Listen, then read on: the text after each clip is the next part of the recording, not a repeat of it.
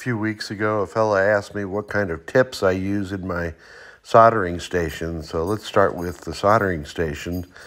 All of my soldering stations are now JBC model soldering stations that I picked up secondhand on eBay. And here are the elements that I use along with their part numbers.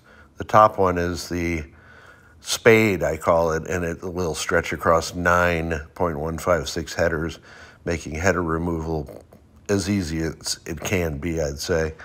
The next one down will stretch across a tip 102 or some other 3-pin TO220 devices, and it makes removing those quite easy.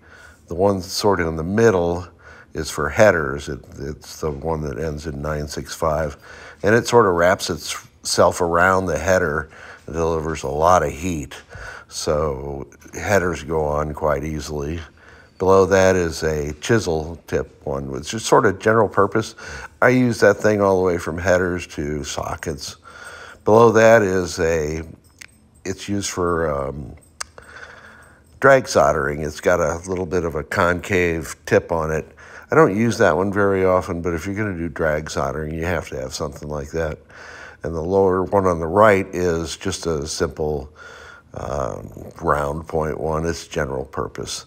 The one that's vertical on the left, ending in 036, is a dagger point. It's a really super sharp point, and that is wonderful for getting underneath SIP sockets to solder directly to the board.